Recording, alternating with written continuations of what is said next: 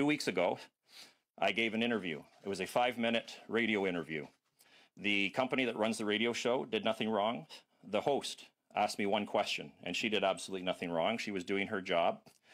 The question she asked me was if I knew whether or not there could be a possible link between COVID-19 vaccines and cases of heart inflammation that have been reported around the world in young males. In this case, it was 12 young males in Israel. And I've been delving into the literature very deeply because I'm a vaccinologist. My entire research program is based on the development of novel vaccines. My publication record is based on publishing information about vaccines. So I have a lot of expertise in this area.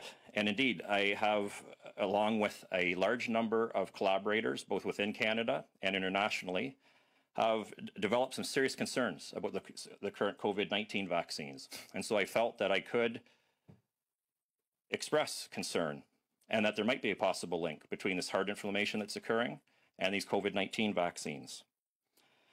After I did this interview, 5 minutes, again trying to present to a lay audience, it was like a nuclear bomb went off in my world, and my life was thrown upside down. And I'm sure my life will never be the same again. So within 24 hours, there was a libelous website that was put up using my domain name. A fake Twitter account was developed to slander me. And I've been undergoing daily attacks, either through email, people attempting to call me, and definitely in the social media. And I never had a presence within the social media until recently when I now have a fake social media presence. This has been very hard on me and my family. For the first, I should also mention, I'm experiencing harassment, lots of harassment in the workplace. Now, with that said, I want to point out, I'm from the University of Guelph. The administration of my institution has made it very clear that they are very supportive of me. They honor and respect the basic tenet of academic freedom and freedom of speech. So for my institution, I really appreciate that. But there's colleagues of mine who have been harassing me, both in the social media and in the workplace. It's even gone so far as to have one of the members of the Ontario COVID-19 Science Advisory Committee. They were actually the first ones to post the link to this slanderous website. And they have fanned the flames of this smear campaign quite strongly since then. They even went so far as to release confidential medical information about my parents. This is an egregious act. This is a practicing physician. A practicing physician should know that they should not be releasing confidential information about people, medical information, in the social realm. So these are the types of things that I've been experiencing over the past couple of weeks. After 3 days, it was like a walking zombie. I got about 1.5 hours of sleep the first several nights. Then I got it together because of my support network. I've got a couple of colleagues locally at my institution who have stood shoulder to shoulder with me. I'm part of the Canadian COVID Care Alliance. This is a group of individuals. In fact, the reason that we exist is sad. We exist because we're like-minded in the sense that we all want to be able to speak openly and freely about the science and medicine underpinning COVID-19. And we don't feel safe to do it anywhere else other than within our own private group, where we feel safe. Myself and one other member of that group, our group is growing to 100 members and is still rapidly growing. We're quite new. And only 2 of us are willing to talk to the media about this group. The others are too afraid for their jobs. They're afraid, they're physicians that are afraid they're going to lose their license to practice, and they're academics and other professionals who are afraid that they are going to lose their jobs. So what I'm going to talk about right now is exactly why I've been harassed, okay? And so this science that I'm going to talk about very briefly, I don't have much time, so I'm just going to be very brief. But if you want more information about this, I've written a comprehensive guide for parents so that they can make informed decisions about COVID-19 vaccines when it comes to vaccinating their children. This guide you can find at the website for the Canadian COVID Care Alliance. So that is canadiancovidcarealliance.org. And what happened in this interview? When I was asked if I'm concerned or if I saw potential for a link between heart inflammation and the COVID-19 vaccines, I said I did. And this is why. What we have learned, and we've learned this from a large body of scientific literature, we've also learned this from reports that were submitted by Pfizer themselves to regulatory agencies, one in particular to a regulatory agency in Japan. And what we have learned is, I'm very familiar with vaccines, and traditional vaccine technology would tell us that when you put a vaccine into the shoulder, and that's where we get vaccinated with the COVID-19 vaccines, traditional vaccine technology tells us the vaccine would stay on the shoulder. And then what would happen is cells from the immune system would come and pick up the spike protein. All these vaccines get our bodies to manufacture the spike protein, right? So cells of the immune system pick up that spike protein, take it to the local draining lymph node, and activate the immune system. That's why often when we get sick or we've been vaccinated, sometimes our lymph nodes swell, because that's where our immune response is happening, and our B and T cells go throughout the body to look for the virus. Okay? So this was an assumption, and I accept that at the early on in the pandemic and when we were first rolling out these vaccines, we've had to largely work based on assumptions. But you know what? The scientific literature has exploded over the last 16 months, and we understand so much more. Okay, and so now we're looking at vaccinating children, and it's no longer okay to proceed based on assumptions.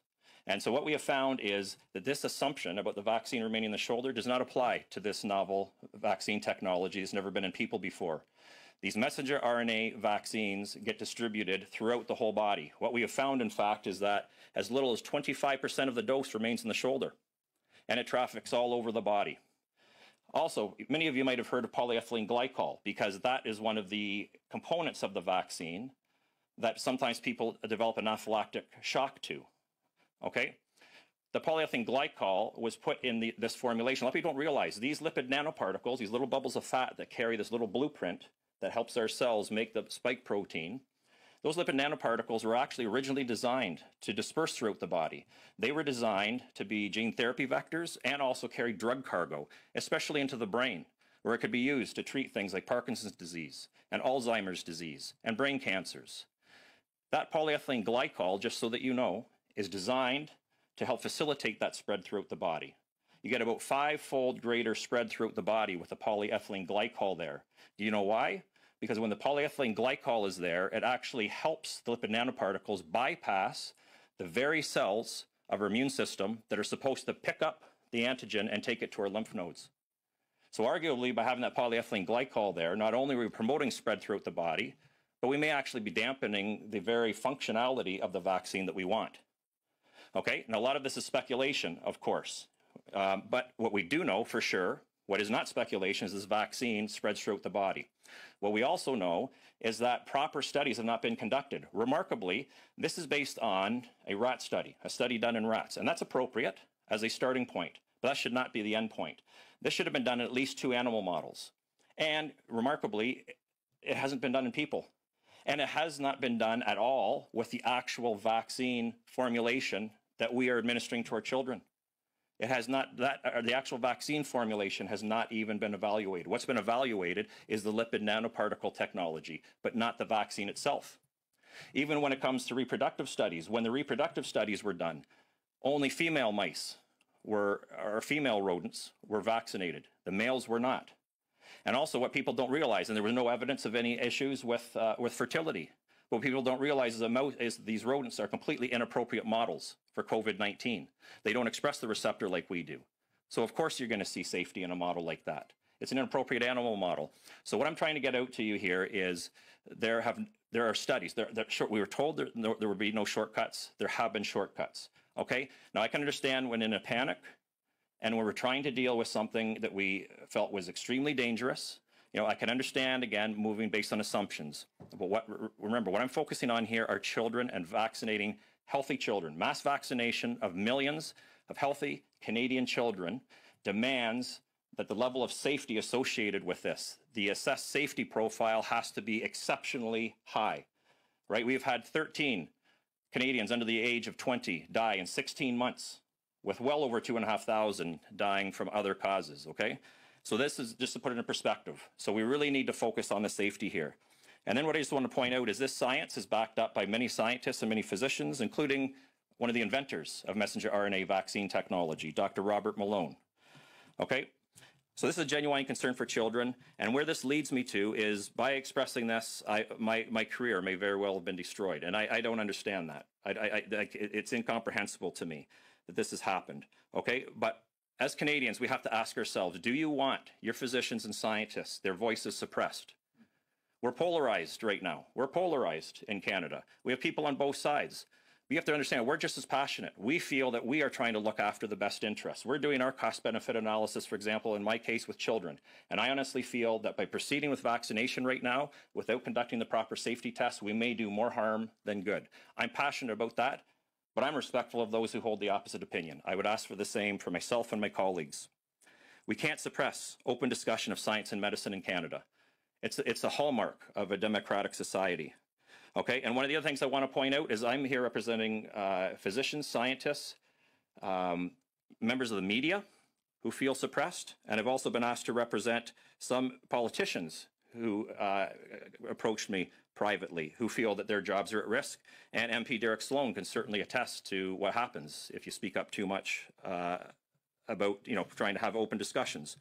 Okay, so I want to end here, but I want to point out that Dr. Patrick Phillips is going to be speaking in a few minutes. And I want you to know that he's one physician, but he represents hundreds. All right, I have been contacted by hundreds of physicians who support his viewpoint, and he is going to present with you some things that will allow us to safely pause these vaccines. Because somebody like Patrick Phillips and his colleagues have effective strategies for preventing and treating COVID-19 that would allow us to take a pause on these vaccines, okay? So right now, I don't recognize the country that I was born into, and I would simply ask all Canadians, please, right? I simply want us to learn to respect one another again. Thank you very much.